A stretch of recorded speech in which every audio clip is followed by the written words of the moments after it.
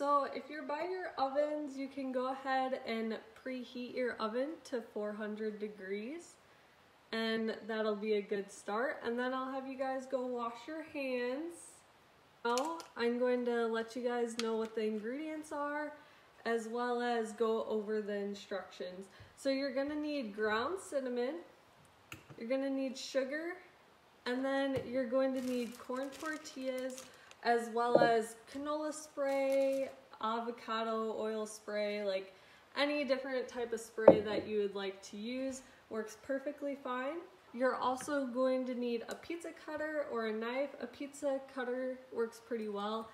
A cutting board, tablespoons, as well as a teaspoon, and then a baking sheet.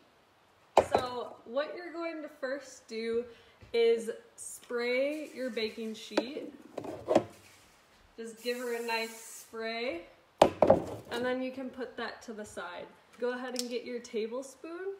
We're going to do a tablespoon of sugar, and I have an extra bowl, so we're gonna do a tablespoon of sugar and then half a teaspoon of cinnamon. And I found that you can kind of choose how much cinnamon you use. If you like cinnamon a lot, you can use more. You can use less if you don't like cinnamon as much. So then you're just gonna give that a stir and mix it together really well. So once you have your sugar and your cinnamon mixed together, we're gonna go ahead and cut our tortillas.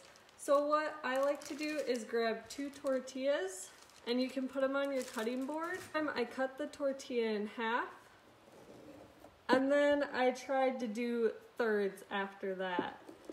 So you just kind of cut it, and any size works. As long as you get them cut, that's all that really matters. So you're gonna do that with 6 tortillas. Have those all cut. It might take a few minutes if it's your first time too. We already sprayed our pan, so you can go ahead and place all your tortillas on the pan. And they might not all fit. You could use 2 different pans. You can use just one. You can throw them on there. Any way you can get them on there is what works. And what's really nice about this is it can be clean, it can be crazy, and it will still turn out perfectly.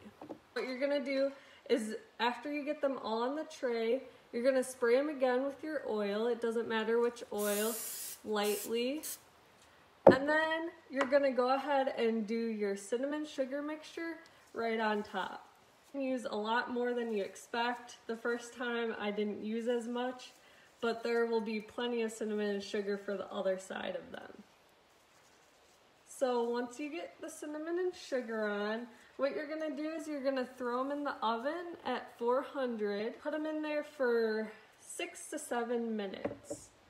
So make sure you have an oven mitt handy, and you're gonna go ahead and put them in the oven.